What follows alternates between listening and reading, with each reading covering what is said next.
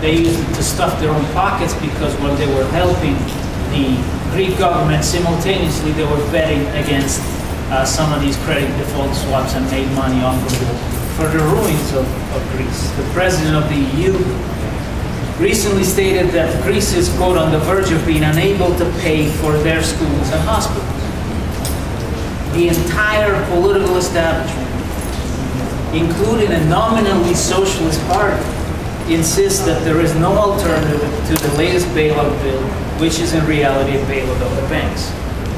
So the head of the government briefly floated the idea of putting the so-called bailout of the Greek economy up to a vote in a referendum. He did this not because he believes in democracy or because he opposes the bailout, he's in favor of it. He did it as a kind of a sordid political maneuver to buy his own government a little bit more time in power. As soon as the proposal for the referendum was even floated, the markets went down the toilet. Why? Because it was very clear that if this decision is left up to the democratic wills of the Greek people, there's no chance in hell that this is advanced, no matter how much the existing political establishment might push for. And so, lo and behold, rumors of a coup began to be heard. Forbes magazine, which proudly characterizes itself as the capitalist tool, ran an article titled, quote, "The Real Greek Solution, a Military Coup." It had a level of plausible deniability because the guy was saying, well, you know, of course no one is really seriously, but you know, it's that kind of article. Now, what happened is that actually the head of the Greek government was compelled to call to his office all the heads of the armed forces in Greece, including Army, Navy, Air Force, and basically the head of the equivalent of the Joint Chiefs of Staff, and canned them out.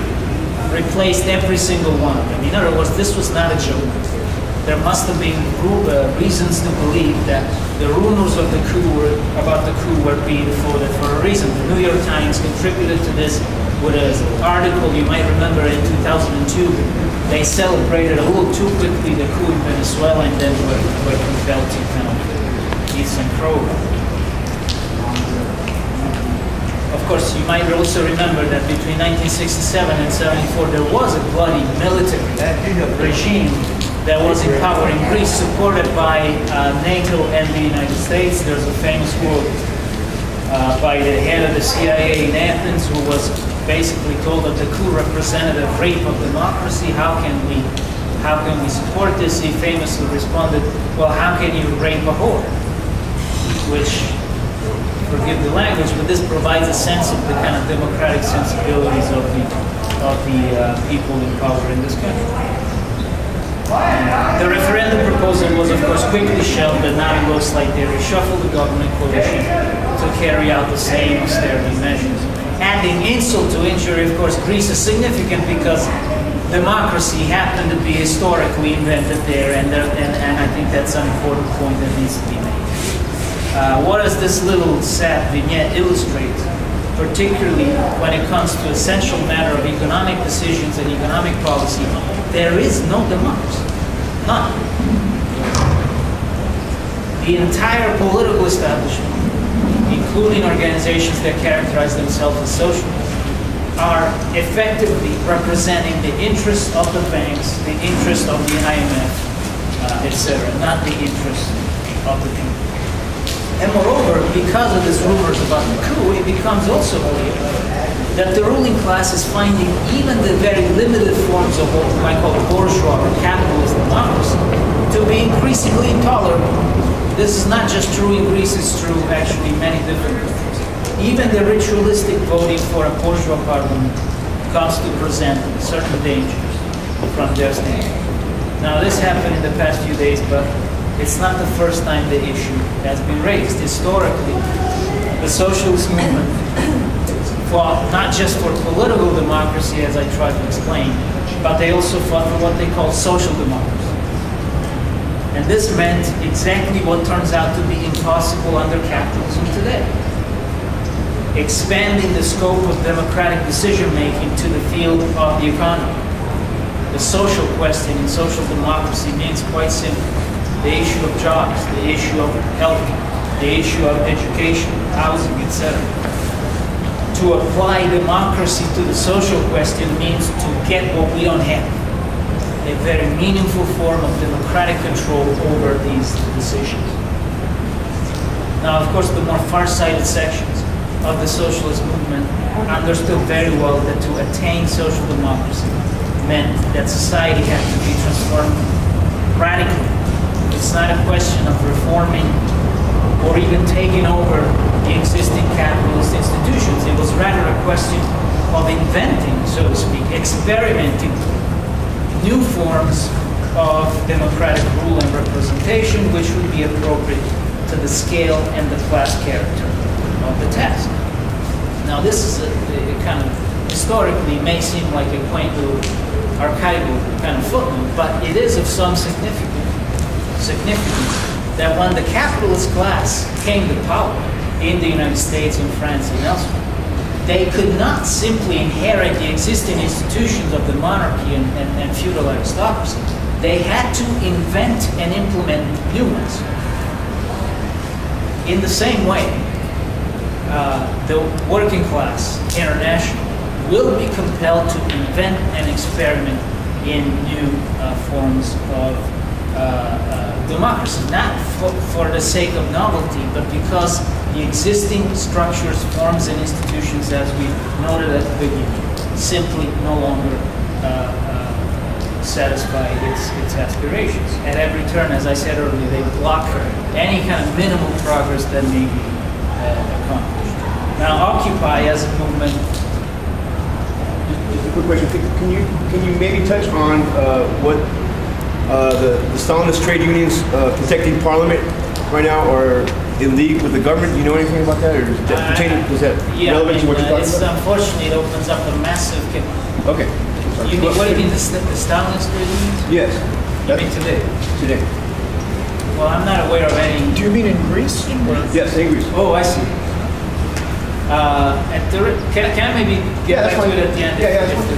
It actually happens to be a question that's critical, because in the same way, I think that there are certain organizations that call themselves socialists and are understood to be fighting for that, but in fact they don't, like the ruling party in Greece. One has to, by this time, by 2011, come to certain definitive conclusions as to the class nature of the trade unions in Greece as well as here. And there's a multiple kind of a rich field of experience where one could kind of gauge that question. And the question is probably could be phrased as, are the trade unions a suitable tool in the hands of working people to fight for their rights? I believe the answer, certainly in 2011, is absolutely not. But that's unfortunately a very complicated matter, which I can't deal with. So now Occupy has been experimenting with various procedures and forms, all in the name of a more meaningful democracy. You know, different norms and procedures have been invented, so to speak, tested out, revised. I think this is an extremely healthy process. The extent to which various models and procedures are viable is still being debated, but no matter what the specific procedures that are chosen, no matter what that might be, and even no matter what the subjective intentions of the people who are involved in these experiments might be, the fact of the matter is that all of these attempts to create new democratic forms ultimately are a way of posing the fundamental question: who should rule in society?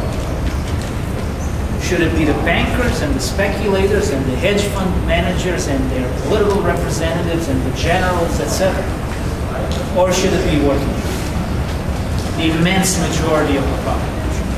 And behind a lot of the discussions concerning this or that model of more genuine representation rests that fundamental question, which hasn't necessarily been tackled head on, but I think will become more and more sharply in focus as we move forward.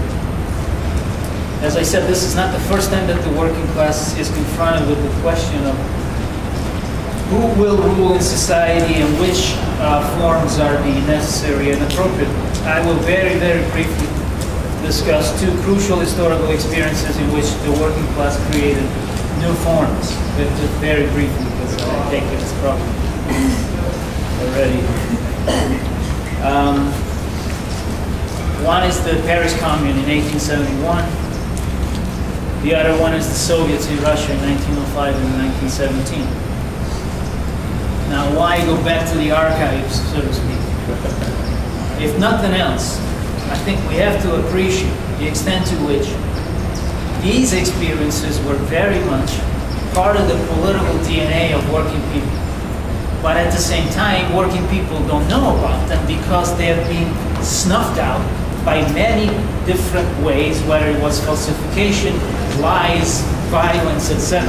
In other words, the very historical experience of the working class has been erased to a significant degree from their consciousness. So the fact that most working people are not aware of the Paris Commune and the Soviet and what the Soviets really are or how they function is not their fault. It's part and parcel of the kind of hegemony of the ruling class.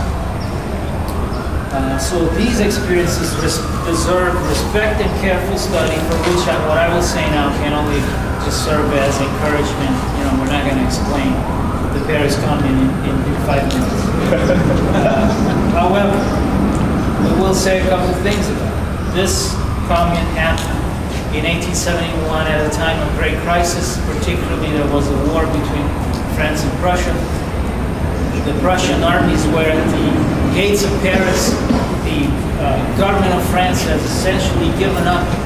Working people in Paris rise up and have a different opinion on the matter. They actually seize power in the city. And in the process of doing this, they really invent a new way of democratic rule and representation. This is a significant event because it was the first historical moment when the working class came to power, however fleetingly, because as I'll mention in a second, it didn't last it. Instead of flying the tricolor, instead of being kind of captive to various forms of nationalism, chauvinism, etc., the Commune in Paris raised the flag, a red flag, a new flag. The Commune lasted for 3 months. At the end of it, the French bourgeois government and the German occupying army collaborated to crush it. It was crushed in blood. 30,000 workers were massacred during an orgy of non-stop executions that lasted for 8 days. The working people had dared to come to power and rule themselves. They were going to have to pay for this. 7,000 of them were shipped as indentured laborers to the French colonies in the South Pacific. This was a brutal response on the part of the capitalists and their states. Now, in reviewing the lessons of the Paris Commune, Lenin wrote that this represented the expansion of democracy, which for the first time becomes democracy for the poor, democracy for the people, and not democracy for the rich. At the same time, however, and this is an absolutely necessary element of political realism, which we'll have to learn, hopefully sooner rather than later. Lenin also said that simultaneously with an immense expansion of democracy, it was also necessary to impose a series of restrictions on the freedom of the oppressors, the exploiters, and the capitalists. In other words, no revolution has ever been attained by asking politely. Revolution, as Marx called it, is the locomotive of history. Every kind of scrap of reform in one way or another can be traced to the propulsive effect of revolutionary attempts. And revolution is in the business of replacing one form of government with another. Again, not by asking kindly. This is not the historical experience. Now, the Commune had a peculiar way of functioning. It was not a bourgeois parliament. This is why I'm raising it as a significant experience. How did it work? For this, go to Marx's important work called The Civil War in France. This is a longish quote. It gives you all the essential elements of the ways in which the Commune functioned as a new form of democratic rule and representation. Quote, the Commune was formed of the municipal councils